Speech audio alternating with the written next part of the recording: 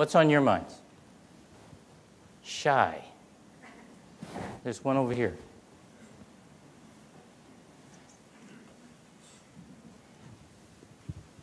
My name is George Young. Say your first name again. My name is George Young. George? Actually, I'm not working. I filed for patents in 1999 2000, but U.S. patents still hold my patents. So basically, I cannot do anything. And much worse, I got 4 big lawsuits in less than 11 years. So far, I'm a loser. My question is about... Did you say a lawsuit? Yeah, I got 4 lawsuits. So far, I'm a loser. So I couldn't do anything. But the consequence is if I cannot do anything, I cannot move forward. Yes. Nobody can. Yes. Either. No winner. No winner. Because everybody is very concerned about the current global economic crisis. This is really global economic crisis. This global economic crisis is caused by U.S. economic crisis. U.S. economic crisis is caused by financial crisis. Financial crisis is caused by mortgage crisis. Mortgage crisis is caused by we have more than 20 million illegal immigrants, because these low-paid workers couldn't pay the mortgage. So for my 4 lawsuits, I figured the 2 big issues. One is the immigration issue, and the U.S. court totally lost the function to enforce immigration law. Another one is the tax law. For example, like in United States, more than 50% public companies are registered in Delaware. Most of them cheat on state tax and local tax, even state tax. So my question is, your opinion, if we want to make an economic recovery, whatever, without resolve these 2 big issues, can we make any movement? Can we make any movement on... achievement? Well, that is... I guess I would have to accept... First of all, thank you for your question and your comment. I'm not sure I accept all of the premise that you offer for why we are in the pickle we're in. You know that phrase, the pickle we're in, the state we're in, the troubles we're in right now.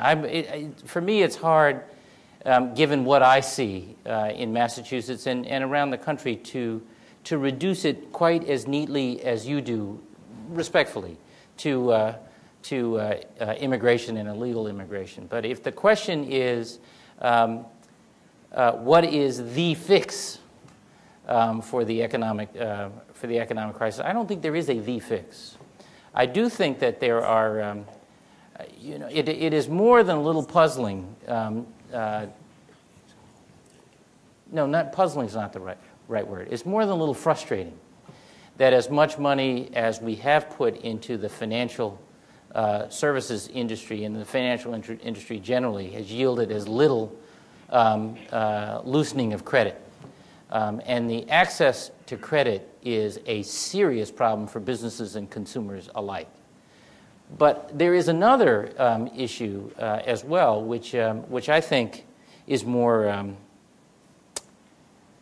sort of in the culture of business, and frankly, I see it a lot in government too, and that is this enormous pressure, and I saw it when I was in private industry at Coke and Texaco, to manage for the next quarter and to get the short-term results, sometimes sacrificing the long-term interests of the enterprise. And I see this in government as well, because I think we have increasingly been governing for the next election cycle.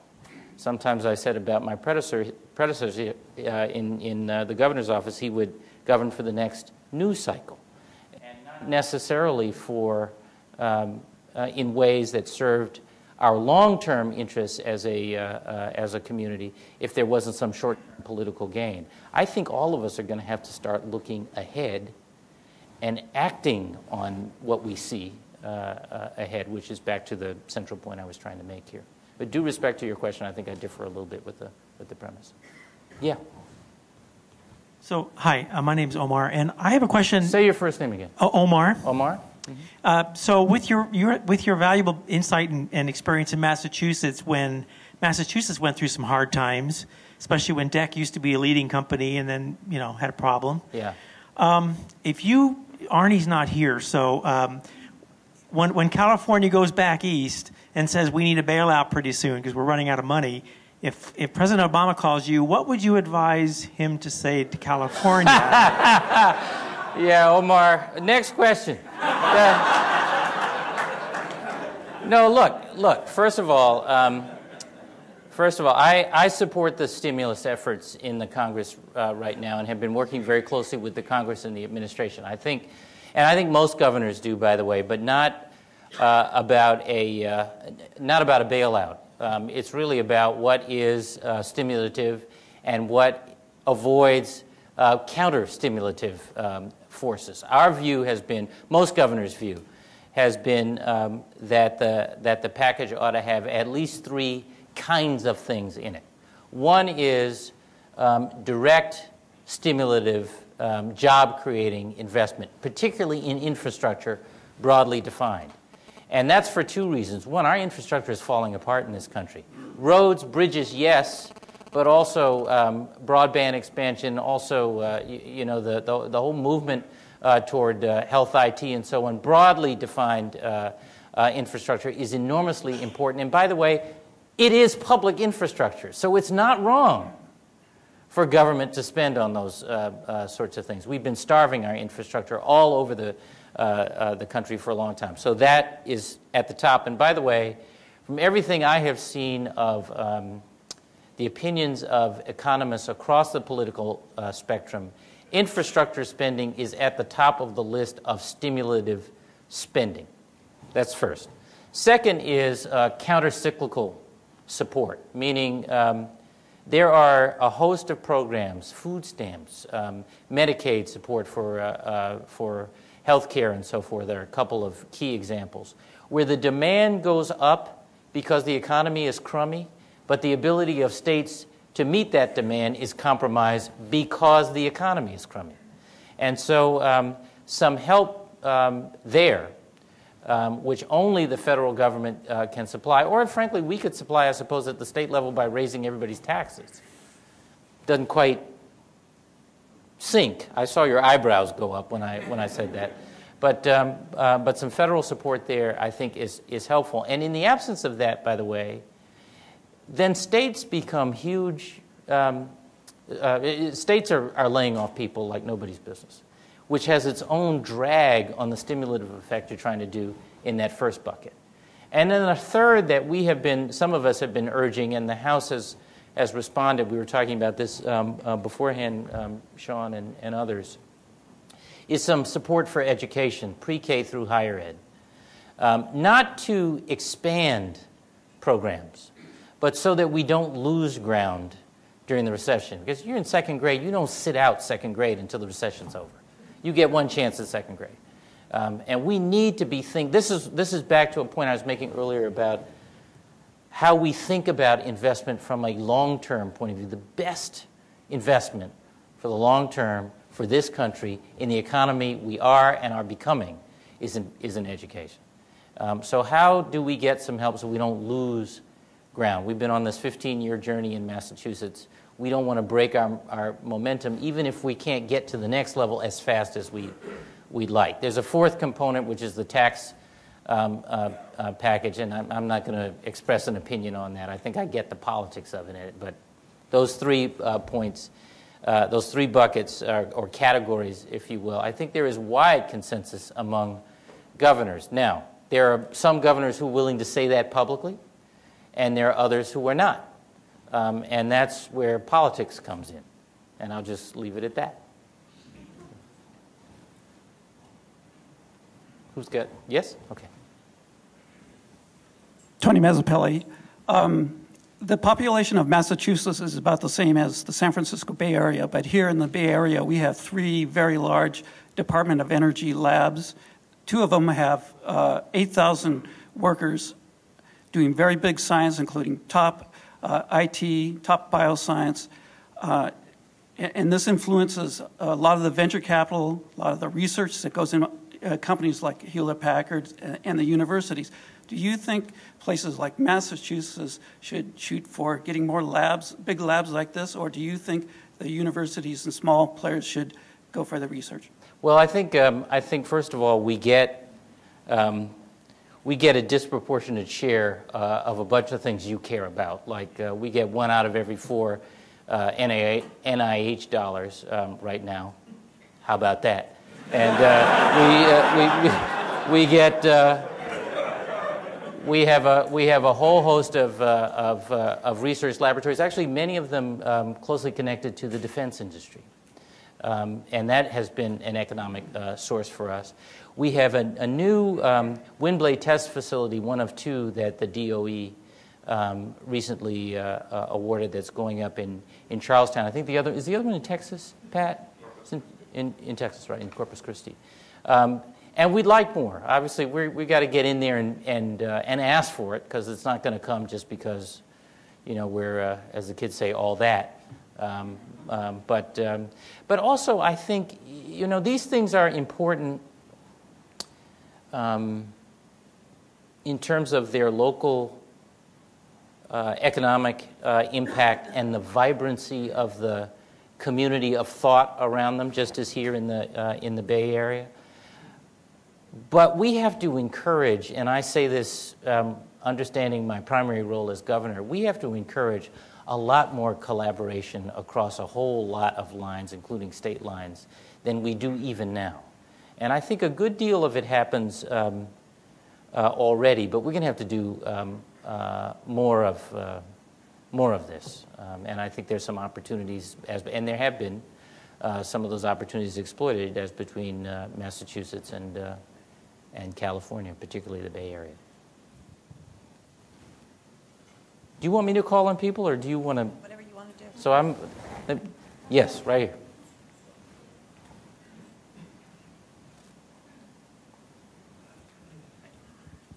Thank you, Governor Patrick. Sure. Junius Ho, I currently work at Palm, MIT alum.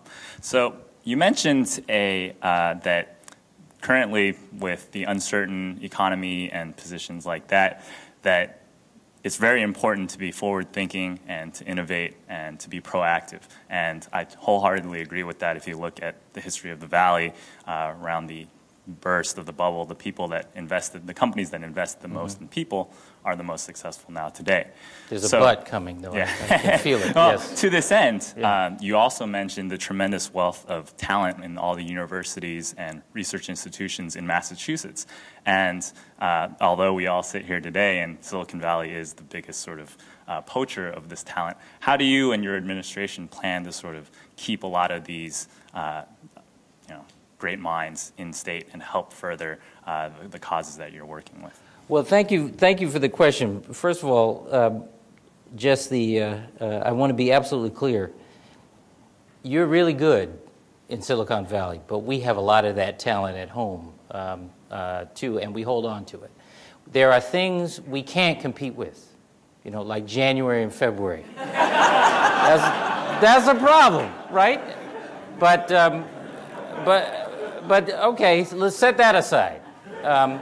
There are things that we can do and are trying to do, and by the way, they are not all about government. They are mostly not about government, but I have an opportunity to call attention to them and sort of use my convener role as governor.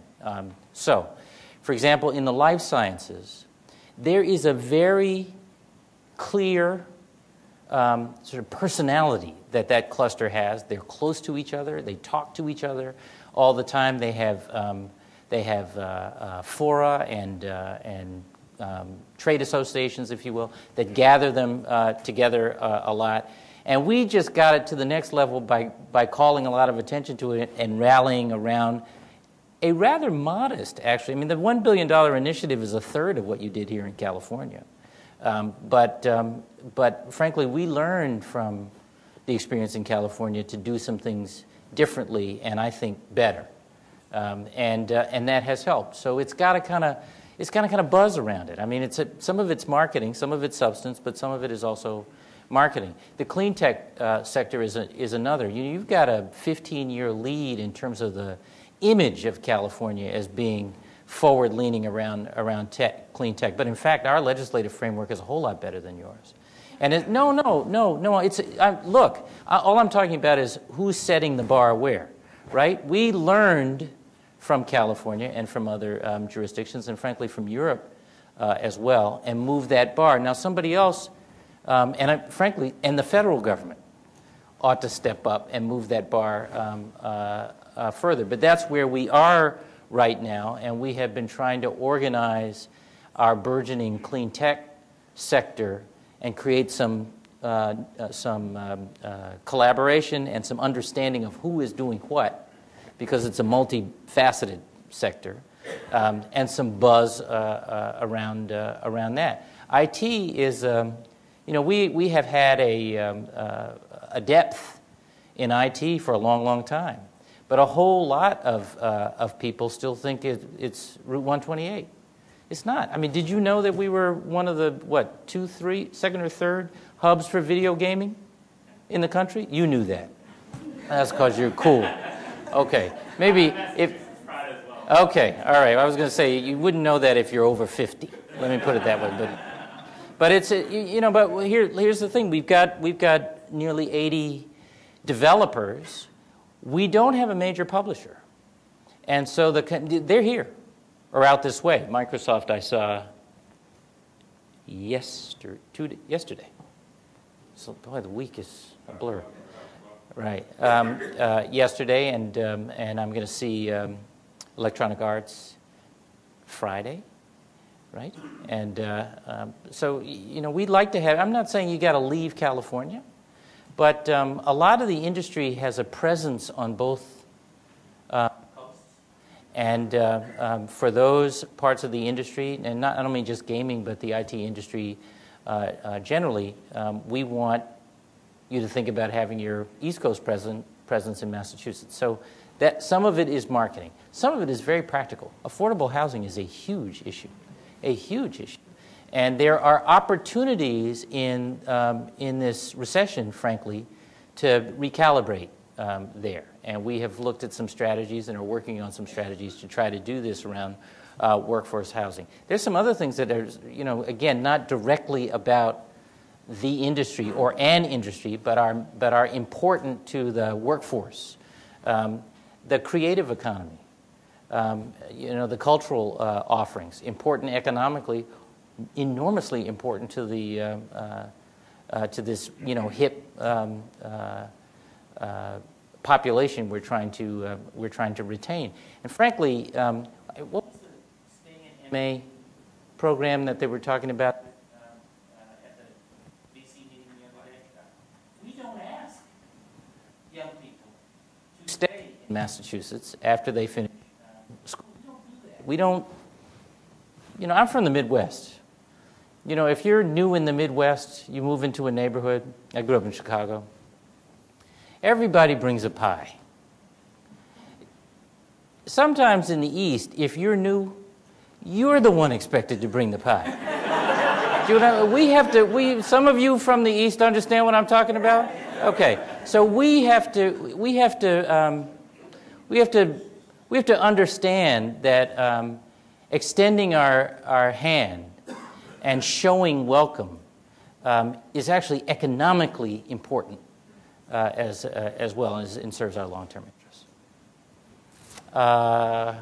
You want me to do this? Okay, let me do it. 1, 2, 3, 4, 5, 6. Are you going to, Sep, you going to remember your numbers? 3.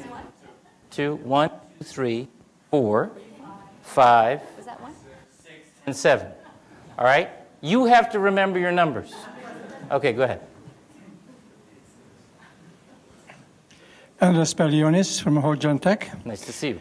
Governor Patrick, congratulations. You are blessed with a fantastic mother. That saying about the poor being different from the broken is absolutely profound.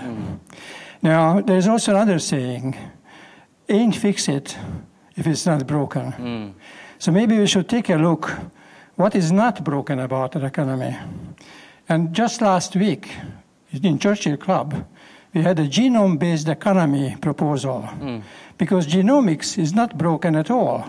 In fact, it's rising on both sides both in California and also in Massachusetts. That's right. And when I saw you together with Mr. and Mrs. in the Broad Institute, when you put together Harvard University with MIT, I think we can do it, because here we have HP, an existing hybrid computer that is just announced, which is poised for genome computation. And of course, in a genome-based economy, those in the Broad Institute and other institutions like University of Massachusetts, they are very heavily working on genomics. So we are all in one economy, east side or west side, and I think with your talent, we can really put the two sides together. Well, thank you. That's a great comment. Did you say you work for HP? Did you say you work for HP? Did I? No, because it sounded like an HP commercial there for a second. But just a part of it. But no, you're right. Not everything is wrong with his. I mean, that's what I meant when I said we have, in Massachusetts certainly, and I think in the country generally, we have some, certainly in Massachusetts, good economic bones. I think for us in particular in Massachusetts, and it may also be true of Northern California, but I don't pretend to be as familiar with all the conditions. A knowledge-based economy is our future. And it doesn't mean that, that it's the same solution everywhere in the country. It's a big country.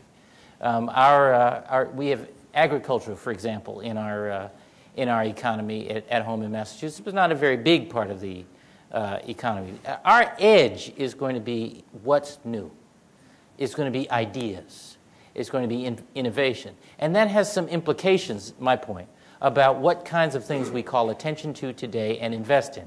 A genome-based economy, for example, is a wonderful idea as long as you continue to cultivate the talent necessary to advance that industry. And that, to me, has huge implications for education, including public investment in education. Number two. You want to talk into my tie? I can bring this. Thank you very much. First off, Governor, as a Boston native, welcome to Red Sox Nation West. There you go. It's good to have you here. That's what I'm talking about. They get bigger crowds when they play out here than they do in Fenway Park. My name's Andrew Duncan. I'm with Scale & Systems here in Palo Alto. My question is specific. Applied technology is where a lot of technology is now being shipping, and I think that will continue to advance with the downturn in the economy. And one of the areas for Boston is obviously medicine along with technology.